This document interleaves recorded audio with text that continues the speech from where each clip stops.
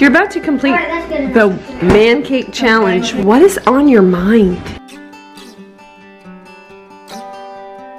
I'm a little bit nervous. There's a lot weighing on me right now. I'm trying to mentally enlarge my stomach. Alright, so about 8 years ago, I came up with a challenge. Good morning, sunshine. The earth says hello.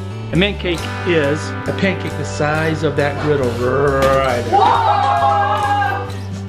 That's impressive. I'm gonna still go. I believe in you myself. Which one?